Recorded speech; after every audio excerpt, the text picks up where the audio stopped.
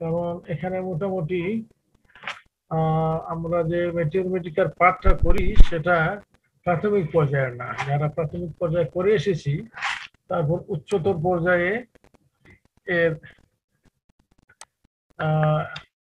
পাঠটা আমরা শেয়ার করি সবার সাথে। তো আমি সরিনাম এর আগে মোটামুটি 2 দিন আলোচনা করেছি, আজকে শেষ করবো আমরা, অল্প বাকি আছে। তো শেষ করার আগে আমি একটু রিভিউ করে নিচ্ছি আমাদের সরিনামের আলোচনাটা, তারপর আমরা টিউবারকুলোসে চলে যাব। আমরা সরিনামে পড়েছি তার সোর্স,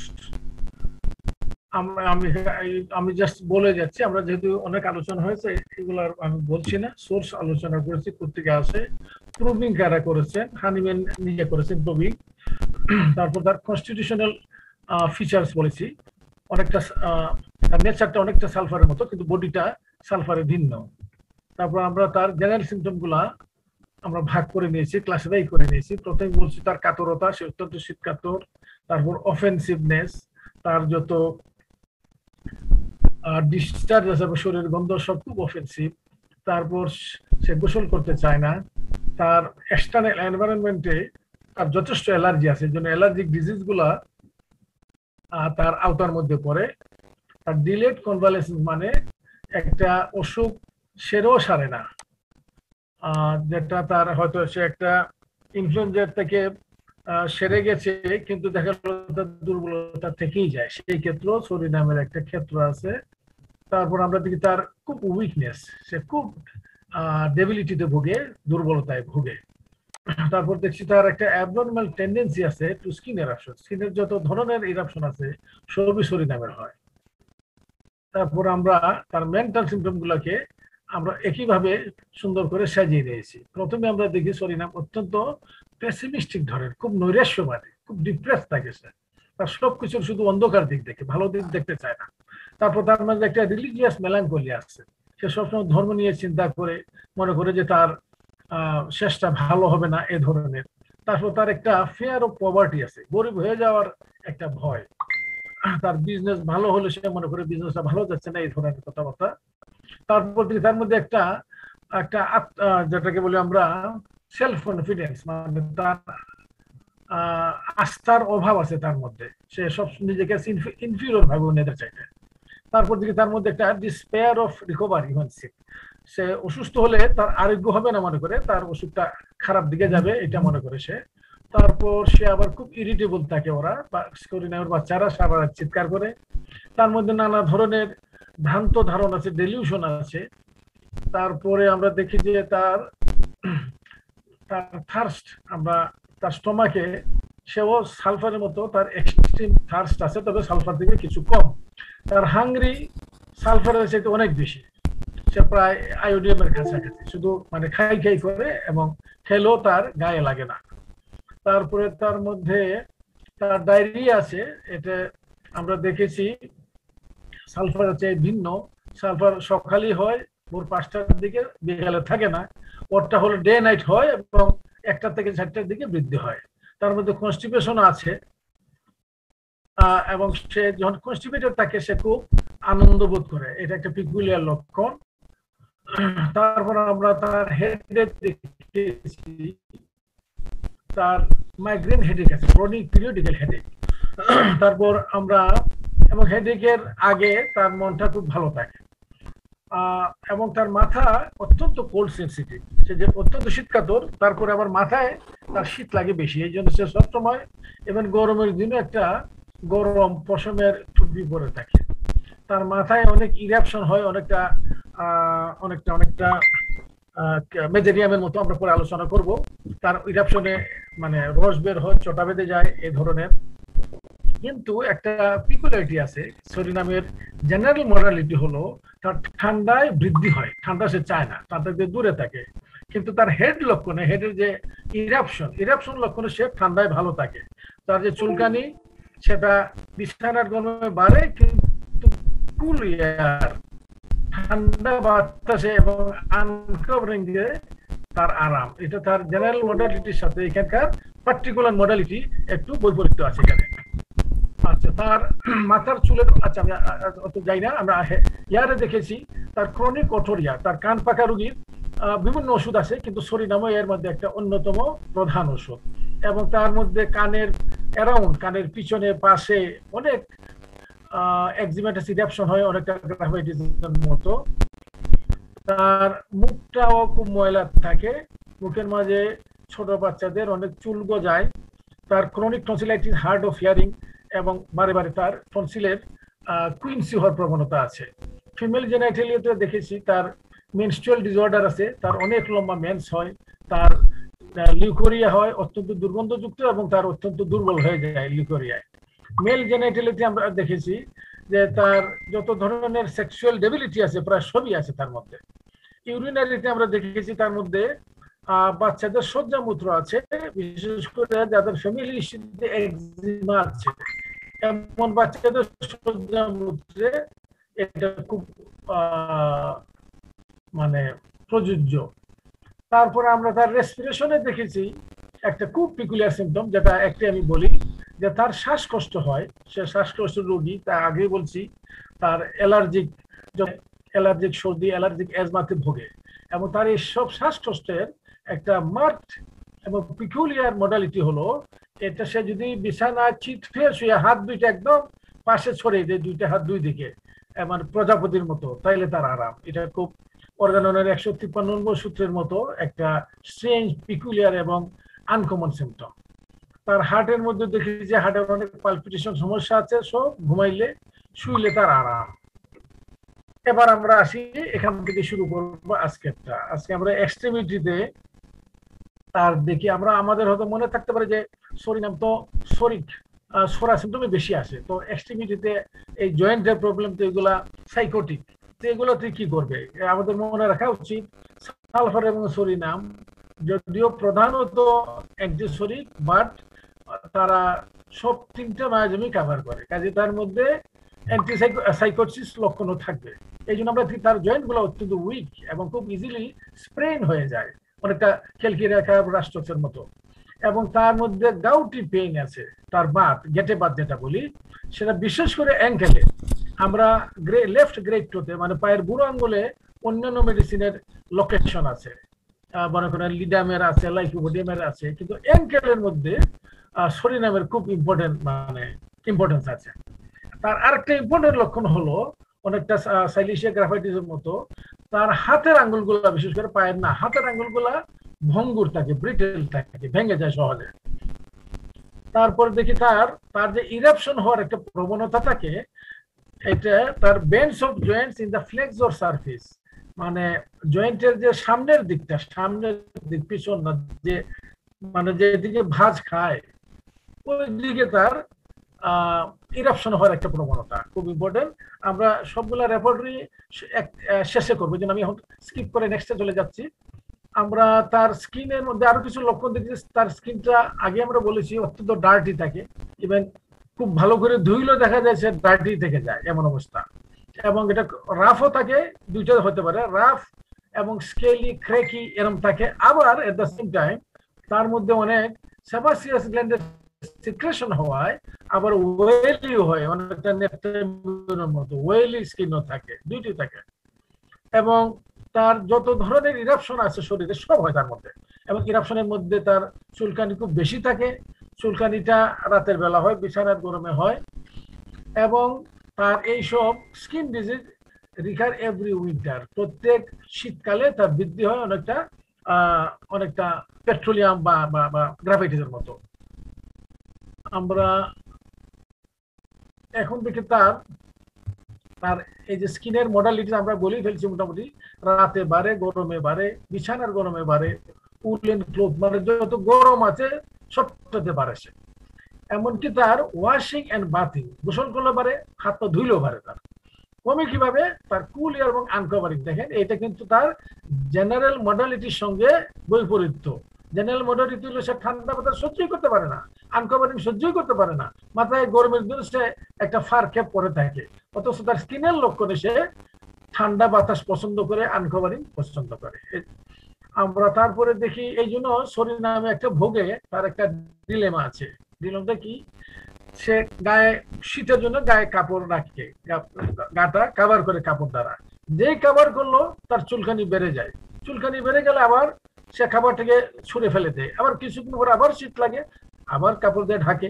এই যে তার একটা বিপরীতমুখী মডালিটির জন্য তার রাতে ঘুম হয় না, তার স্লিপলেসনেস ফ্রম ইন্টেন্স ইচিং।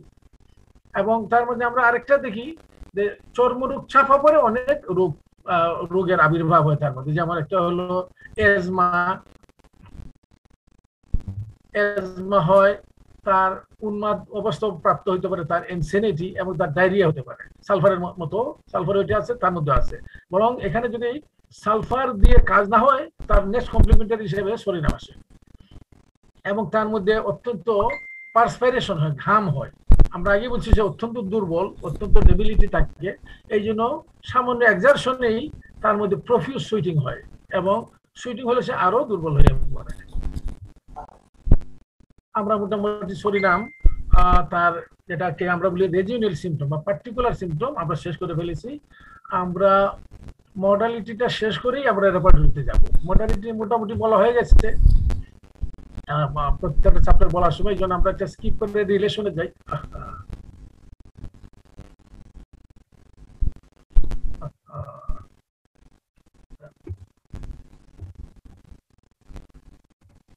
হ্যাঁ, আমরা রিলেশনে যাই। আমরা যদি তার কমপ্লিমেন্টারি, যে তারপরে কোন ওষুধটা বেশি খাটে, এখানে সালফার, টিউবারকুলিনাম, বেসিলিনাম। সরিনাম যখন কাজ ছেড়ে দেয় সালফার আসতে পারে, সালফারের কাজ ছেড়ে দিলে সরিনাম আসতে পারে, এরা পরস্পর কমপ্লিমেন্টারি। আবার সরিনামের অনেক কাজ টিউবারকুলিনাম কমপ্লিমেন্ট করে, আবার টিউবারকুলিনামের অনেক কাজ সরিনাম কমপ্লিমেন্ট করে, এবং একইভাবে বেসিলিনাম। এবং আমরা দেখি একটা জিনিস যেটা এই যে রিলেশনশিপের মধ্যে বলা হয় যে আপনি কোনোটাই মনে রাখবেন না, কিন্তু একটা আইটেম মনে রাখতে হবে, সেটা হলো ইনিমিক্যাল, যে এই ওষুধটা কোন ওষুধের প্রতি শত্রু ভাবাপন্ন, এর আগে এটা জানতে হয়। এটা প্রত্যেকটা মেডিসিন পড়ার সময় আপনি খেয়াল করবেন, যে আমি রাষ্ট্র যখন পড়লাম দেখবো যে এপিসি এর সঙ্গে আগে পরে দেওয়া যায় না। যখন আমি সাইলিশিয়া পড়লাম তখন দেখবো যে মার্স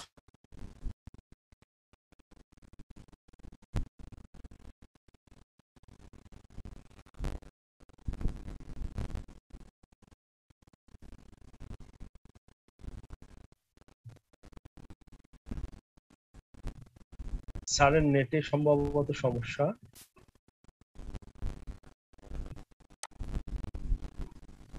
স্যারের নেটে সমস্যা আছে। হ্যাঁ স্যার, আনমিউট, স্যার আনমিউট করবেন স্যার। হ্যাঁ করছি, শোনা যাচ্ছে? হ্যাঁ, ওই আপনি ডিসকানেক্ট হয়ে গেছিলেন মনে হয়, আপনি শেয়ার করেন। আচ্ছা দিচ্ছি আমি। তো সরিনাম হলো ইন্ডিভিজুয়াল টু লেকেসিস, এটা ইম্পর্টেন্ট, এটা খেয়াল রাখতে হবে। আমাদের কিন্তু অনেকে হয়তো আমরা মনে রাখবো না। সরিনাম দিলে খেয়াল করবেন যে লেকেসিস যদি খুব খুব বেশি ভাবে প্রবল সিমটম নিয়ে আসে তাহলে হয়তো চিন্তা করুন, নাহলে আমি লেকেসিস অ্যাভয়েড করার চেষ্টা করব। আমরা তারপর যাই, তার কম্পারিজন। আমরা প্রত্যেকটা মেডিসিন পড়ার সময় একটা একটা অভ্যাস করবেন, এর কাছাকাছি যে মেডিসিন গুলো থাকে এগুলোর সাথে কম্পেয়ার করার অভ্যাস করতে হবে। এটা একটা ইম্পর্টেন্ট জিনিস। আমরা সরিনামের সাথে অনেক মেডিসিন কাছাকাছি আছে, আমরা দুই একটা একটু আমরা আর্সেনিকের সাথে দেখতে হবে। কি জন্য? দেখুন, আর্সেনিক অত্যন্ত শীতকাতর, আর্সেনিকেরও কিন্তু স্কিনের উপর প্রচুর মানে অ্যাকশন আছে, সোরিয়াসিস সহ, এক্সিমা সহ, তার যত স্কেলি ইরাপশন এর উপর আর্সেনিকের খুব ইম্পর্টেন্ট লক্ষণ আছে। এবং সোরিয়াসিসের একটা ইম্পর্টেন্ট ওষুধ হলো, মানে যদি লক্ষণে মিলে, আর্সেনিক অ্যালবাম আর সায়োড এই ধরনের। আমরা এই জন্য আর্সেনিকটাকে এর কাছে নিয়ে আসছি। আর্সেনিককে কিভাবে পার্থক্য করব? আর্সেনিকের লক্ষণ সহজ আমি মনে করি। আর্সেনিকের মধ্যে খুব রেস্টলেসনেস থাকবে, অ্যাংজাইটি থাকবে, তার ফিয়ার অফ ডেথ থাকবে, যেটা সরিনামের মাঝে আমরা এত রেস্টলেসনেস দেখি না। তার মধ্যে একটা ফিয়ার অফ পভার্টি, সে তার ধন সম্পদ শেষ হয়ে যাচ্ছে, তার বিজনেস ভালো হচ্ছে না, এই ধরনের একটা থাকে। সরিনামে আমরা আর্সেনিকের মাঝে এতটা দেখি না। আর্সেনিকের মাঝে বরং আর্সেনিক বলে this is the most এভারিসিয়াল medicine, সবচেয়ে কৃপণ মেডিকের মধ্যে যত ওষুধ আছে আর্সেনিক হলো একদম গ্রেড 4, কিন্তু সরিনামের মাঝে আমরা এই জিনিস দেখি না। তারপর দেখি আমরা একটা দুইটাই চিলি, দুইটাই ঠান্ডা কাতর, কিন্তু অফেন্সিভনেস সরিনামে অত্যন্ত বেশি, যেটা আর্সেনিকের মধ্যে নেই। এবং আর্সেনিক শিওর সে অত্যন্ত ফাস্টিডিয়াস, পরিষ্কার পরিচ্ছন্ন থাকে, সরিনাম ঠিক উল্টা। তারপর আমরা দেখি তার পিপাসার লক্ষণ, সরিনামের ও পিপাসা আছে কিন্তু আর্সেনিকের ধারে কাছে নাই। আর্সেনিক হলো অল্প অল্প জল খায় একটু পরে পরে, এটা তার একদম ক্যারেক্টারিস্টিক। এবং আমরা দেখি তার ইচিং গুলা একটা সম্পূর্ণ বিপরীত। ইচিং এ আমরা এখনই মাত্র দেখলাম তার ইচিং এবং তার যে চুলকানি, সরিনামে গরমে আরাম, তার গরমে আরাম, কাভারিং এ আরাম। আর আমরা ভুল বললাম আমি, আর্সেনিকের বেলায় হলো যে তার ইচিং, গরম জল দিলে আরাম, এবং ইভেন কি গরম কাভারিংও আরাম। এবং তার যে ইরাপশনটা আর্সেনিকের মধ্যে স্কেলি ইরাপশন, কিন্তু উজিং তেমন থাকে না, নাই। কিন্তু সরিনামের মধ্যে অনেকটা মেজিরামের মতো উজিং আছে। আমার মনে হয় this is enough to differentiate arsenic album from psorinum. আমরা এখন যাই পেট্রোলিয়ামে, কারণ পেট্রোলিয়ামে খুব কাছাকাছি এসে যায়। অনেক সময় হয়তো অনেকে ভুল করে আমরা একটা জায়গায় একটা রিপ্লেস করতে পারি, কিন্তু আবার অত্যন্ত ক্লিয়ার কাট সিমটম আছে, আমি মনে করি না যে আমরা ভুল করার সুযোগ আছে। যেমন কাছাকাছি হলো দুইটি হলো চিলি মেডিসিন, এবং দুইটাই তার স্কিন ইরাপশন শীতকালে আসে। কি বলে, পেট্রোলিয়ামের তো একদম ক্যারেক্টারিস্টিক শীতকালে আসা, এবং সরিনামেরও শীতকালে আসে। তবে একটা ডিফারেন্স আমরা দেখি যে পেট্রোলিয়ামের মধ্যে পেট্রোলিয়ামের চামড়া অত্যন্ত শুষ্ক থাকে এবং একদম ফেটে যায়, একদম সাপের মতো ফেটে যায়। তার পায়ের গোড়ালি ফাটে, আঙ্গুলের মাথা ফাটে, সারা শরীরেই ফেটে যেতে পারে। সেটা কিন্তু সরিনামে দেখছি আমরা তার সেবাসিয়াস সিচুয়েশন হওয়ার পর জন্য সে অনেকটা নেট্রামিওরের মতো অনেকটা তার তেলতেলা ভাবও থাকে, একটা ওয়েলি ভাবও থাকে। তারপরে আমরা দেখি তার পেট্রোলিয়ামের একটা পেটে ব্যথা আছে, তার একটা এমটিনেস আছে, এবং কিছু খেলেই তার আরাম।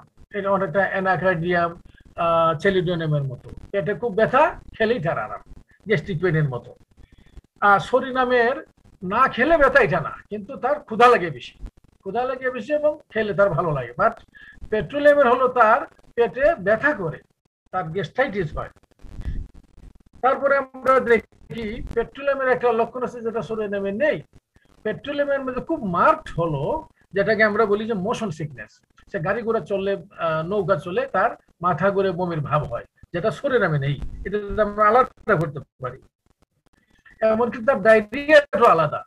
ডায়রিয়া আমরা দেখি যে সরিনামে হলো দিনে রাতে হয়, এবং বিশেষ করে তার বৃদ্ধি হলো ভোর রাত 1টা থেকে 4টা পর্যন্ত। আর পেট্রোলিয়ামের হলো তার শুধুমাত্র দিনে, পেট্রোলিয়ামের ডায়রিয়া শুধু দিনে হয়, অন্য সময় হয় না। আমরা দেখি সরিনামের ডেলিউশন আছে, তার মাথাটা ধর থেকে বিচ্ছিন্ন হয়ে গেছে, অথবা তার মাথার খুলির ভিতরে ব্রেইনের জায়গা হচ্ছে না, ব্রেইনটা বড়। আর পেট্রোলিয়ামের ডেলিউশন হলো চমৎকার, সে মনে করে তার বিছানার মধ্যে আরেকজন শুয়ে আছে, অথবা তার একটা পা ডাবল মনে হয় তার, অথবা সে মনে করে তার বিছানায় তার একটা বাচ্চা শুয়ে আছে, কিন্তু তার মনে হয় যেন 2টা বাচ্চা শুয়ে আছে। তা দেখে নিবেন তাদের সবই ভিন্ন, তার ডেলিউশনটা পর্যন্ত ভিন্ন। কাজে আমার মনে হয় পেট্রোলিয়ামের সাথে আমরা সরিনামের খুব সহজেই পার্থক্য করতে পারি। এখন আমরা আসি মেজেরিয়ামের সাথে সরিনামের অনেক স্কিন লক্ষণ মিলে যাবে, কিন্তু আমরা যদি ভালো করে বিচার করি তাহলে মিলবে না। কেন? প্রথমে আমরা একটু দেখি যে দুইটি হলো খুব সেন্সিটিভ টু কোল্ড এয়ার, মেজেরিয়ামও এবং সরিনামও। তো তারা ঠান্ডা বাতাস সহ্যই করতে পারে না, এবং তাদের একজিমা হয় এবং ইনটলারেবল ইচিং হয়, দুইটাতেই, সরিনামে হয়, তার মেজেরিয়ামও হয়।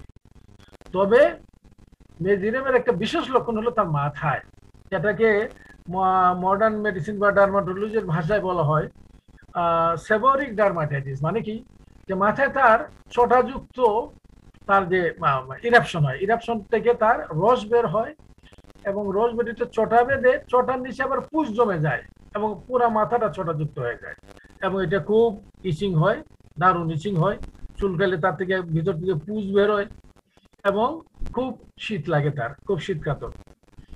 আমরা মেজিডিয়ামের আরেকটা জিনিস আমরা বলতে পারি, সরিনাম হলো চিফ, মানে মেইনলি অ্যান্টিসরিক, তার অ্যান্টিসাইকোটিক সিভিলিটি আছে, কিন্তু তার বড় পরিচয় হলো তার অ্যান্টিসরিক।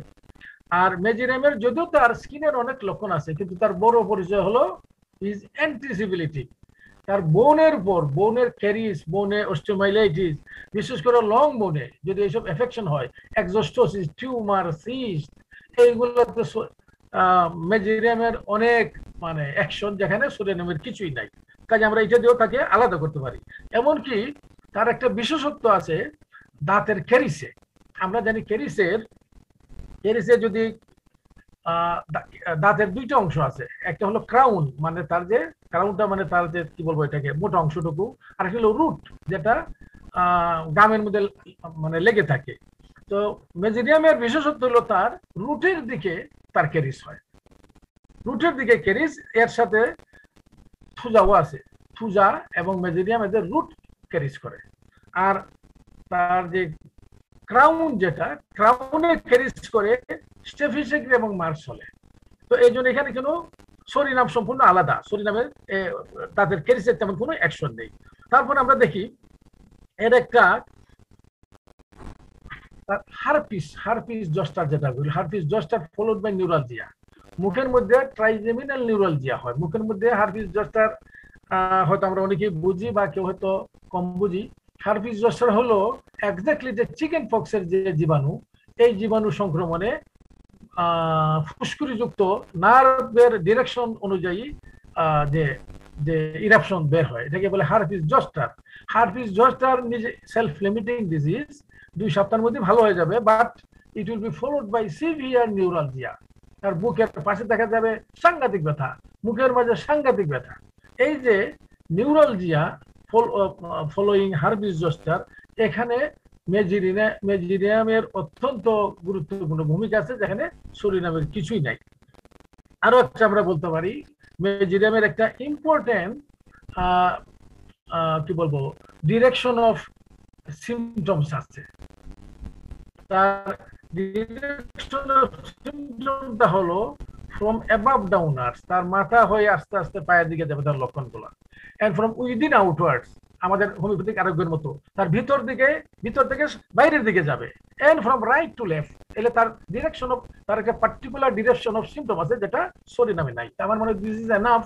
আমরা এই 3টে মেডিসিনকে ডিফারেন্সিয়েট করলাম, এখনই আমরা সালফারের সাথে আরো বিশদভাবে তার ডিফারেন্সিয়েট করবো। এখানে একটা নোট আমরা সংক্ষেপে বলে নেই। আমরা আগেই প্রথম দিনে বলেছিলাম যে আমরা যখন কোনো একটা মেডিসিন শিখবো, এই মেডিসিন শেখার মধ্যে যে জিনিসগুলা নোট ডাউন করতে হয়, যে বিশেষ বড় বড় দিকপালরা এই পার্টিকুলার মেডিসিনটার সম্বন্ধে অনেক কমেন্ট করেছে, এই কমেন্টগুলো আমরা কালেক্ট করি। সরিনামে অনেকগুলো আছে, আমি জাস্ট এখানে একটাই বলি।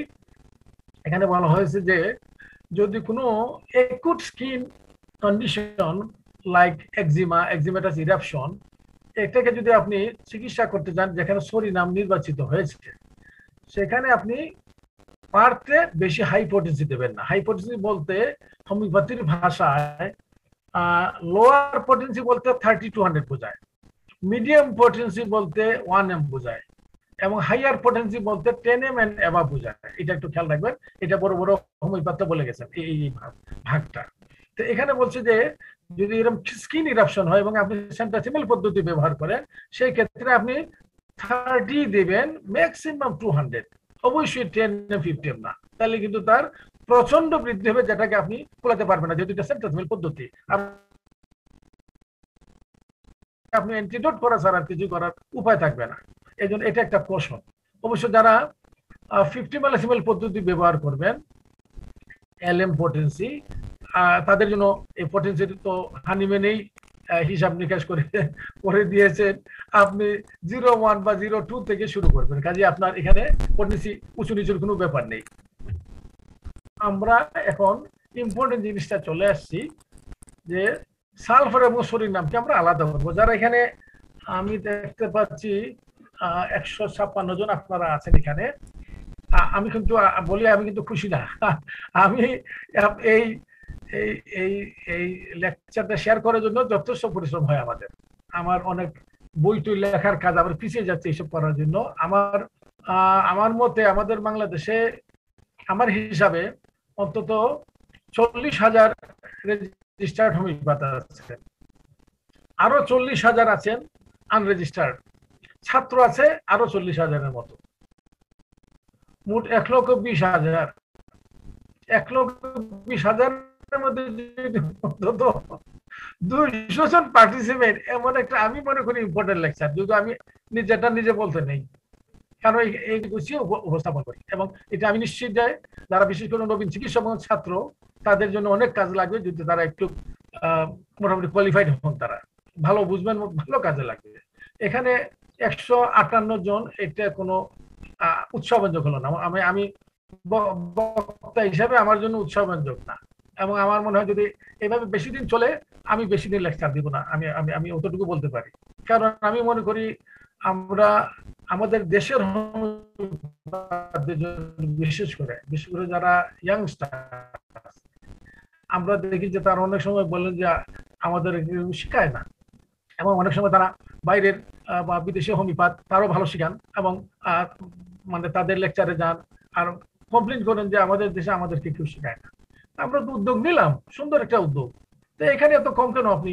150 জন 60 জন, এটা কথা হলো 1,20,000 হোমিওপ্যাথিক ছাত্র এবং চিকিৎসকের মধ্যে?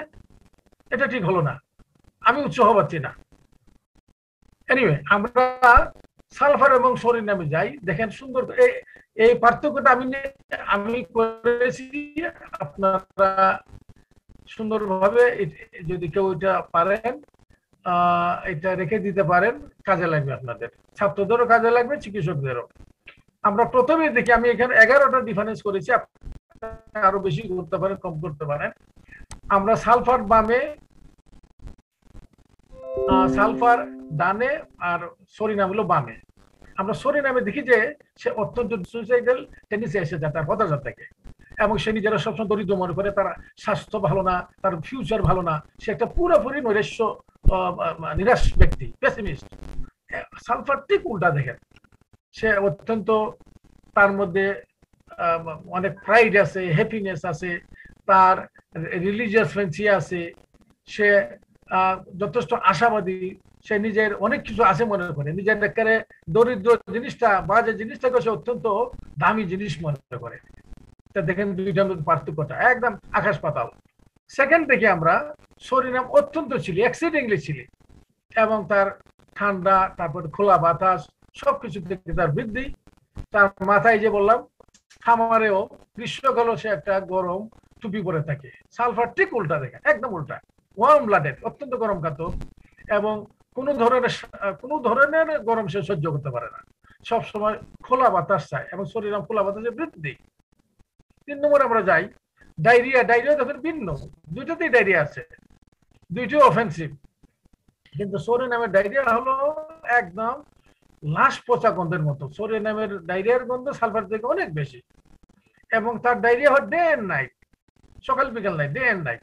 তবে তার ম্যাক্সিমাম অ্যাগ্রাভেশন হলো ফ্রম 1 to 4 AM। আপনি যদি রেপার্টরি দেখেন, আপনি দেখবেন অনলি সরিনাম, একটা মেডিসিন আছে এখানে, 1 to 4 AM ডায়রিয়া। আর আমরা সালফারের ডায়রিয়াতে দেখি সেটা আর্লি মর্নিং হয়, এবং শুধু মর্নিং এ, বিকালে রাতে সালফারের ডায়রিয়া নেয়, এবং মর্নিং এ হয় 5টার দিকে, পায়খানার ব্যাগে তার দৌড়ে যেতে হয়। সরিনাম এত দৌড়াদৌড়ি কোনো দরকার পড়ে না। 4 নম্বর আমরা দেখি দুইজনে হাংরি। সরিনাম অত্যন্ত হাংরি, যার জন্য সে রাতের বেলা ঘুম থেকে উঠে তার কিছু খেতে হয়, নাহলে তার ভালো লাগে না, তার সে ঘুমাতে পারে না। আবার সালফারও হাংরি, বাট সালফার একটা টাইম আছে, দেখেন তার একটা ঠিক 11টার সময়, দিনের বেলা, দুপুরে, রাতে না, দিনের বেলা 11টায়, অথবা তার নর্মালি যে লাঞ্চ করে, লাঞ্চের 1 ঘন্টা আগে তার অত্যন্ত ক্ষুধা হয়, এবং তার খেতেই হয়। 5 নম্বরে আমরা দেখি সোরিনাম হলো ক্রনিক ডিজিজে, বিশেষ করে যখন well selected remedy fail to relieve, একটা খুব চেষ্টা করে আপনার রেমেডি সিলেক্ট করলেন সিমটম মিলিয়ে, কিন্তু দেখা গেল যে কাজ হচ্ছে না, কোনো রিয়াকশন হচ্ছে না, সেখানে আপনি এটার সোরার বাধা মনে করে যদি সে শীতকাতর হয় এবং সোরিনামের কিছু ইঙ্গিত আপনি পান, ইউ ক্যান ইউজ সোরিনাম এই বাধাটাকে কাটানোর জন্য। আমরা সালফারে দেখি তার ইউজটা বেশিরভাগ হলো একুট কেসে। আপনি একটা মনে করেন ইনফ্লুয়েঞ্জার রোগী, আপনি তার একদম ওয়েল সিলেক্টেড মনে করেন আপনি জেলসিমিয়াম দিলেন, দেখলেন কিচ্ছু হচ্ছে না, পরে ব্রায়োনিয়ার মতো মনে করেন ব্রায়োনিয়ার না কিচ্ছু হচ্ছে না, তো এমন সিলেক্ট করে দিলাম সব লক্ষণ তাও হচ্ছে না, সেখানে আপনি সালফারের কথা চিন্তা করতে পারেন যে আমি প্রায় ওয়েল সিলেক্টেড রেমেডি দিয়েও এখানে কোনো কাজ হচ্ছে না, মানে এখানে সোরার বাধা আছে, এটা মনে করে আপনি এখানে, এটা হলো সালফারের একটা ইন্ডিকেশন। আমরা থার্স্ট দেখি, থার্স্ট দুটাতেই থার্স্ট আছে, কিন্তু সালফারের থার্স্টের সাথে সোরিনামের তুলনীয় হয় না। সালফার হলো একদম ইন্টেন্স থার্স্ট, সে পানি খায় বেশি আর ভাত খায় কম, এবং সোরিনামের তুলনামূলক থার্স্ট অনেক কম। 7 নম্বরে আর একটা ইম্পর্টেন্ট ডিফারেন্স, দুজনেই ডার্টি, সোডিয়াম সালফার কেউ কারে নাহি পারে সমানে সমান, কিন্তু আপনি সালফারকে যদি ধোন ভালো করে, সে যদি ভালো করে গোসল করে সাবান টাবান দিয়ে সে পরিষ্কার হয়ে যায়, তার গায়ে গন্ধ থাকে না, চুল টুল আশ্রয় নিলে সে একদম বাবু হয়ে যায়। কিন্তু সোরিনামকে যতই আপনি সাবান দিয়ে ধোন, ছোট বাচ্চার নোংরা থাকে, দেখা গেল যে ধোয়ার পরও তার পরিষ্কার হচ্ছে না, একটু নোংরা ভাব থেকেই যাচ্ছে, গায়ে কিছুটা গন্ধ থেকে যাচ্ছে। এই জন্য বলে যে সালফার হলো ওয়াশেবল আর সোরিনাম হলো আনওয়াশেবল। 8 নম্বরে আমরা দেখি যে এই যে নোংরা হ্যাবিটটা, যে সে নোংরা থাকে, অপরিচ্ছন্ন থাকে, এটা দূর করার ক্ষেত্রে সালফার খুবই এফেক্টিভ, সোরিনাম ততটা না। এখন সোরিনামের লক্ষণ দিলাম, সোরিনাম দেবেন, কিন্তু এটা হলো অবজারভেশন যে সালফার যত এই নোংরা পরিচ্ছন্ন স্বভাব দূর করতে দক্ষ, সোরিনামের এতটা নেই। আমরা 9 নম্বরে দেখছি খুব ইম্পর্টেন্ট, যে সালফারের মধ্যে বার্নিং জ্বালা, তার এমন জ্বালা, সারা শরীরে জ্বালা, চুলকানিতে জ্বালা, এবং যার জন্য সে শীতের দিনেও তার পা বের করে রাখতে হয়। কিন্তু সোরিনামে ঠিক উল্টা, সোরিনামে জ্বালা মুঠো নেই, বরং অত্যন্ত বেশি শীতকাতরতা। আমরা 10 নম্বরে আরেকটা ইম্পর্টেন্ট ডিফারেন্স হলো, আমরা সালফার যখন করেছি তখন আমরা বলছি যে সালফারের সমস্ত শরীরের যতগুলা অরিফিস আছে, চোখ, নাক, মুখ, পায়খানার রাস্তা, বেজানার রাস্তা, পেশাবের রাস্তা, সবগুলো হলো রেড, লাল লাল কালারের, এবং বিশেষ করে তার ঠোঁটটা একদম একদম রেড লিপ, একদম লাল সিন্দুরের মতো রেড লিপ হয়। সেখানে সোরিনামের এই ফিচারই নেই, সোরিনামের কোনো ধরনের রেডনেস নেই। আমরা গোসলের ইচ্ছা দিয়ে একটা ডিফারেন্স দেখি, ইম্পর্টেন্ট ডিফারেন্স, যে সালফার গোসল করতে চায় না, আবার যদি তাকে ধরে গোসল করে দেওয়া হয় এটা তার বৃদ্ধি করে, তার ঠান্ডা লেগে যায়, তার শরীর খারাপ হয়ে যায় জবরদস্তি করে করলে। কিন্তু সোরিনামও করতে চায় না, কিন্তু যদি সোরিনাম গোসল করে ফেলে অনিচ্ছা সত্ত্বেও, দেন হি ফিলস বেটার। এটা একটা ইম্পর্টেন্ট ডিফারেন্স। এই যে আমরা এখানে 11টা ডিফারেন্স দিলাম, আমি আশা করি এটা, আমরা সময় কম আর যাচ্ছি না, এটা দেখে নেবেন, এটা খুব ইম্পর্টেন্ট ডিফারেন্স। আমরা রেপার্টরিতে যাচ্ছি,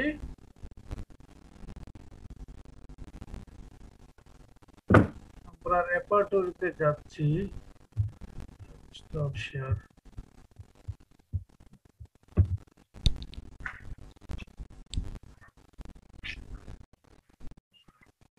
আমরা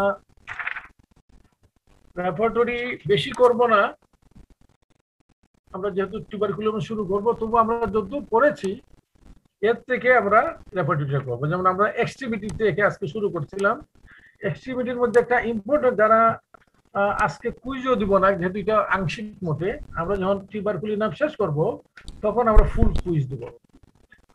এখানে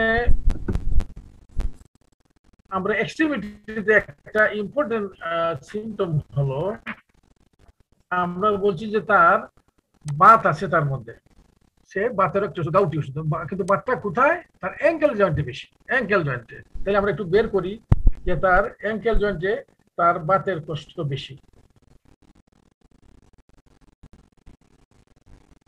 তাহলে আমরা কিভাবে বের করব? বাতের কষ্ট মানে কি? ব্যথা হবে। তাহলে আমরা আগে এক্সট্রিমিটিতে যাই, গেলাম ফুল এন্ড এক্সট্রিমিটি। এখানে আমরা এক্সট্রিমিটিতে গিয়ে দেব পেইন, যেহেতু এটা বাতের ব্যথা, নিলাম পেইন। তারপর আমরা যাব সরাসরি আমরা চলে যাব অ্যাঙ্কেলে। তার অ্যাঙ্কেলে বলছি আমরা, তার গোড়ালি সন্ধিতে তার ব্যথা, অ্যাঙ্কেলে গেলাম। তারপরে আমরা কি বলছি? বাতের ব্যথা, তাহলে গাউটিতে যাব, গাউট গেলাম, গাউটি।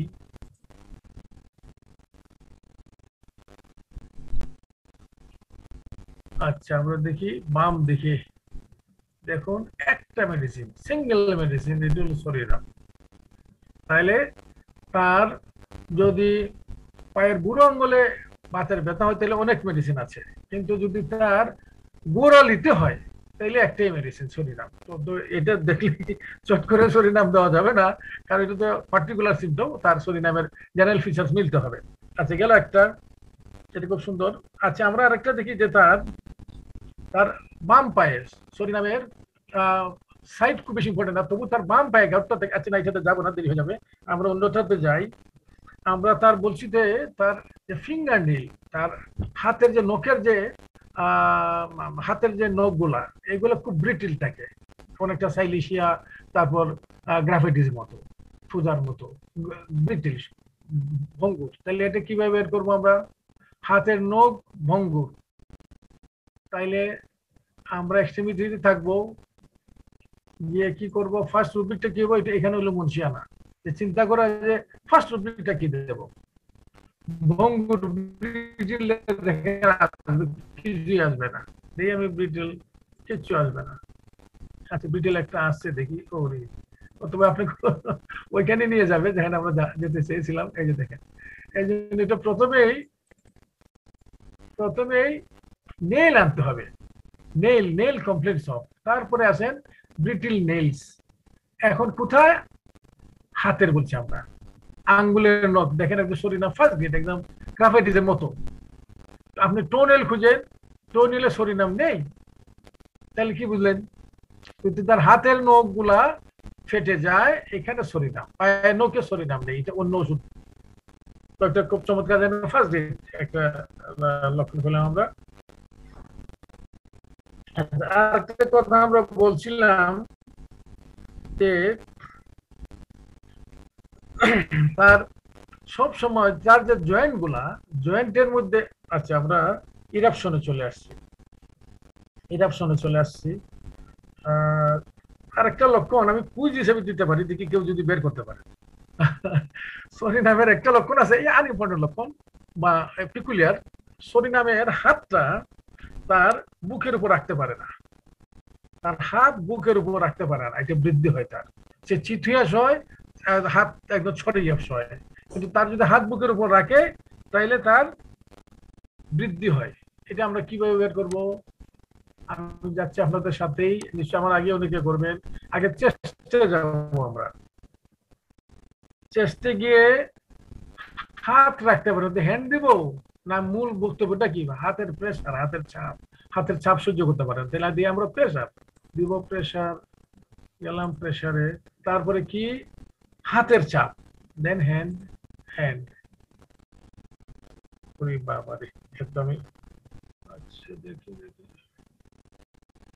না,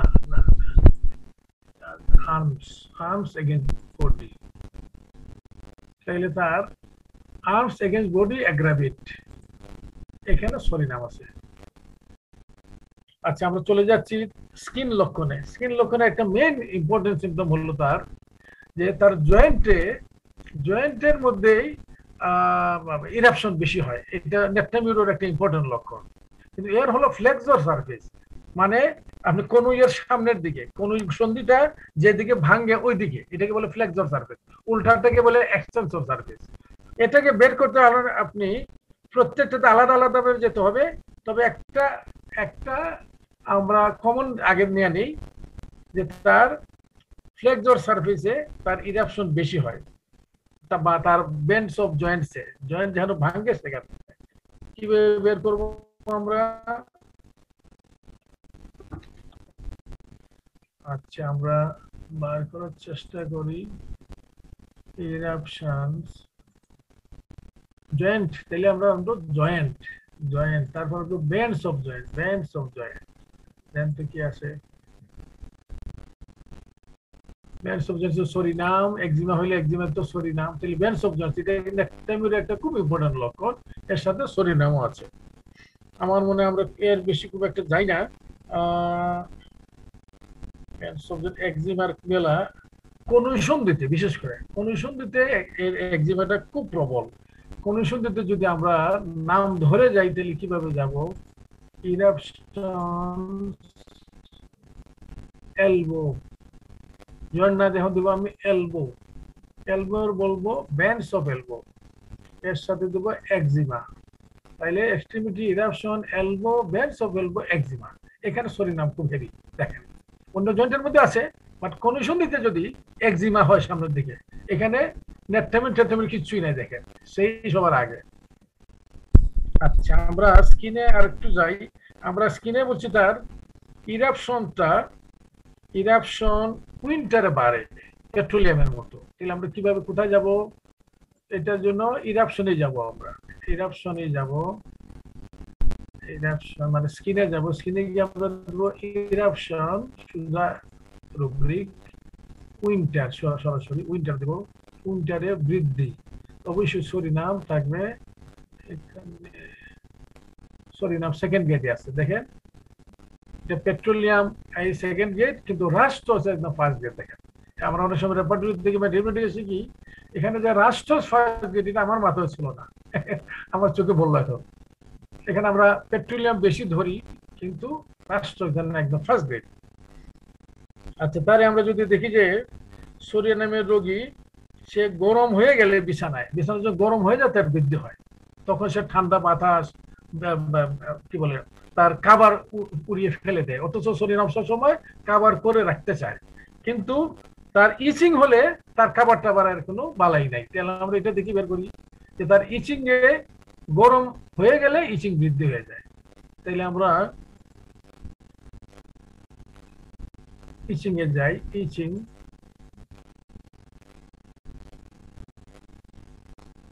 গরম হয়ে যাব, ওয়ার্ম, ওয়ার্ম বিকামিং, সে যদি গরম হয়ে যায় তাহলে তার অ্যাগ্রাভেট হয়, সরিনামে অত্যন্ত বেশি।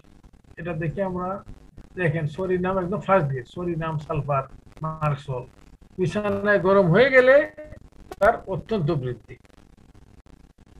আরো দেখতে পারি আমরা স্কিনের আর একটা লক্ষণ, যে আমরা বলছি যে ওয়াশিং এ বৃদ্ধি। সরিনাম একটা খেয়াল করেন, সরিনাম কিন্তু গোসল করলে আরাম পায়, সার্বিক ভাবে গোসল করতে চায় না, but if he takes bathing তাইলে তার আরাম হয় সার্বিক ভাবে, কিন্তু তার স্কিন লক্ষণ বেড়ে যায়, এটা খেয়াল রাখতে হবে।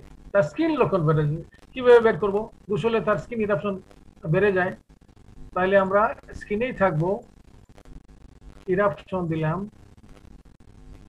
ইরাপশন, এখন দেই ওয়াশিংও দিতে পারেন, বাথিংও দিতে পারেন, ওয়াশিং এ দিলাম, ওয়াশিং অ্যাগ্রাভেট, ওয়াশিং অ্যাগ্রাভেট করে সরিনাম, অথচ ওয়াশিং এ কিন্তু তার জেনারেলি সে ভালো বোধ করে, কিন্তু এখানে থেকে আমরা সরিনাম সেকেন্ড গ্রেডে আছে, কাজে এটা একটা তার ইম্পর্টেন্ট লক্ষণ। আমরা সরিনামের এরটা আমরা বলছিলাম যে তার ঘাম খুব বেশি হয়, সরিনাম অত্যন্ত দুর্বল, তার উইকনেস ডেবিলিটি থাকে, একটু সামান্য নড়াচড়াই তার উইকনেস বেড়ে যায় এবং বেশি বেশি ঘাম হয়, এই লক্ষণটা আমরা একটু বের করি। তার অল্প পরিশ্রমে তার ঘাম বেড়ে যায়, তাহলে কোথায় যাব? ঘাম, তাইলে আমরা পার্সপাইরেশনে যাব, পার্সপাইরেশনে যাব, ওটা রুব্রিকটা কি হবে? অল্প পরিশ্রম, পরিশ্রম মানে এক্সারশন, গেলাম এক্সারশন, এক্সারশন, এক্সারশন, অ্যাগ্রাভেট বৃদ্ধি হয় এবং অল্প পরিশ্রম, দ্যাট ইজ স্লাইট এক্সারশন, ওকে, তাহলে তার স্লাইট এক্সারশনই বাড়ে সরিনাম ফার্স্ট বিট, তো এটা একটা চমৎকার লক্ষণ।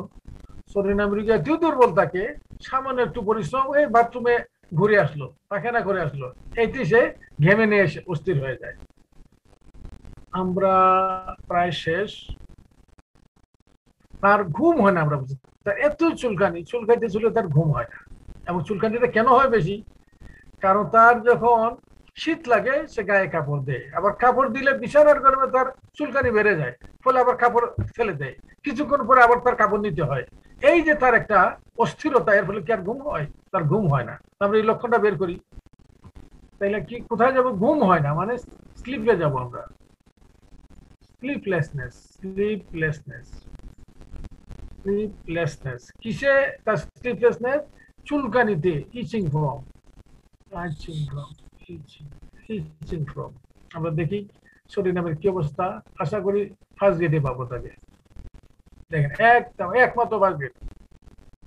তাইলে তার চুলকানির চোটে ঘুম হয় না, একমাত্র ফার্স্ট গ্রেড মেডিসিন সরিনাম। ম্যাজেরিয়াম সালফারে অনেক নিচে পড়ে আছে। তো মোটামুটি আমি মনে করি আমরা সরিনাম শেষ করলাম আজকে। আমি একটা মেডিসিন যদিও অনেক সময় নেই ডিসকাস করতে, কিন্তু আমি মনে করি এটাতে আমাদের লাভই হয়। কারণ একটা এই যতগুলো মেডিসিন আমরা আলোচনা করব, এইগুলা বাদ দিয়ে আপনি হোমিওপ্যাথি করতে পারবেন না। আমরা করেছি সালফার, এখন শেষ করলাম সরিনাম, ধরছি টিউবারকুলিনাম, তারপরে ইনশাল্লাহ যাব মেডোরিনাম, তারপর যাব সিভিলিনাম, তারপর যাব কার্সিনোসিন। এইগুলা বাদ দিয়ে হোমিওপ্যাথিক প্র্যাকটিস করার চিন্তাই করা যাবে না। এগুলা অত্যন্ত বড় মাপের পলিক্রেস মেডিসিন, হাজার হাজার সিমটম, হাজার হাজার সিমটম, এবং সবগুলা বেশিরভাগই দু একটা ছাড়া মানে হানিম্যান নিজে প্রুভিং করেছে। এই জন্য এই মেডিসিনগুলো আমরা একটু ডিটেলস যেতে চাই, এজ ওয়েল এজ যে স্টাইলে আমরা শিখি। মানে আমি বললাম যে মেথমেটিক্স শেখার একটা নতুন স্টাইল, এটা আমাদের কিছু ভালো গুরু, বিভিন্ন দেশের গুরুদের কাছে আমরা শিখেছি, এই জিনিসই শেয়ার করলাম। যদি কারো ভালো লাগে এইভাবে শিখবেন, আর না হলে আপনি আপনার নিজের মধ্যে শিখবেন, নো প্রবলেম। আমরা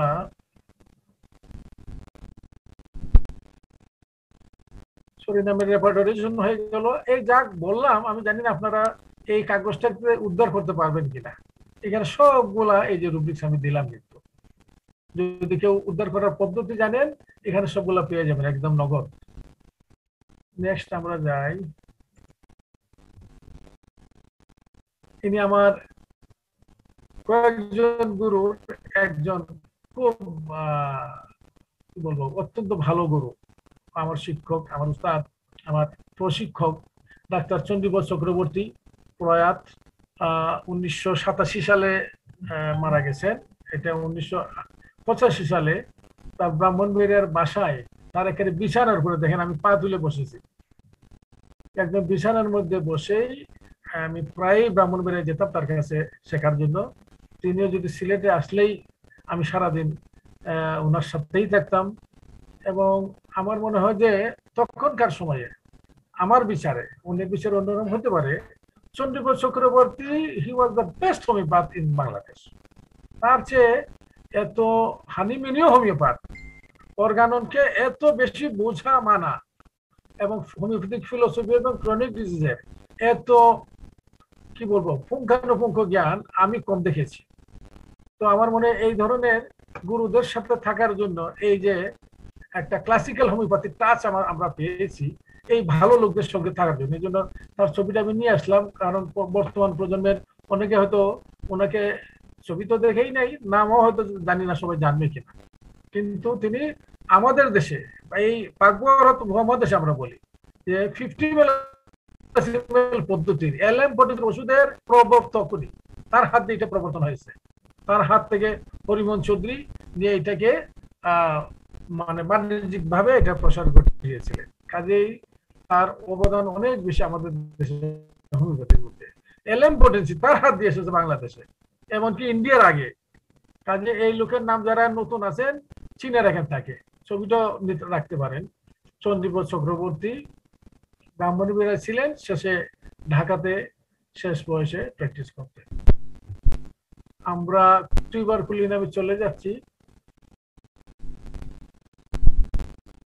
কথা শোনা যায় আমার না নজরুল সাহেব?